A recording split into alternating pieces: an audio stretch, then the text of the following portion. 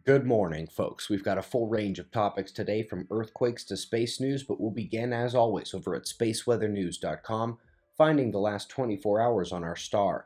We may still lack sunspots, solar flares, and CMEs, but we've got coronal holes, a couple of them, and we do have plasma filaments as well.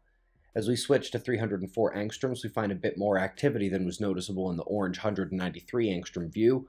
No real CMEs, but snaps, shifts, and collapse events hit the eastern limb and the south polar crown. The solar wind is calming to quiet levels as we're awaiting impact from the next coronal hole stream, geomagnetism flirting with zeros once again, but as we noted yesterday, phi angle settling back into a flow from sun to earth, earthquake warning fully set in yesterday as we began solidly connecting magnetically. We took two big quakes on Earth yesterday, both on the Pacific side of the Americas, topping out at 6.3 in Drake's Passage. Both magnetic connections to our star, and the streams from these coronal holes should be relevant in the coming days. Moving on to what's to be seen in the skies. Amazing shot coming in from Europe of a meteor exploding as it hit the upper atmosphere. This one had almost no trail as it quickly penetrated and pierced the outer electric layers and then exploded quickly.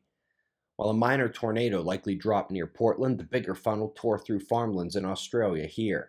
No footage like this of the event in the US. Let's go next to something odd. Not one, but two rectangular ice blocks chunked off of Larsen C.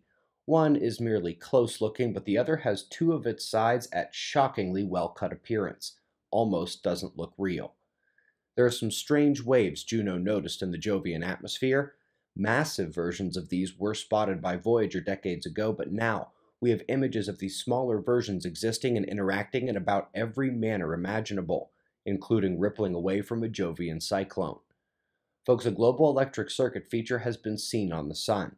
Just as Earth spot cells have helical electric flows in the circuit, up and down vortex action, the spiral flows in sunspots mirror that action.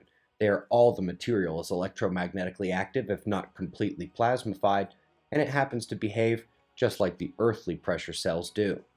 Website members, we combined two recent stories for your 83rd episode of Deeper Look on the Year, hoping to show you how easily one article can be used to learn about the supposed mysteries claimed in another.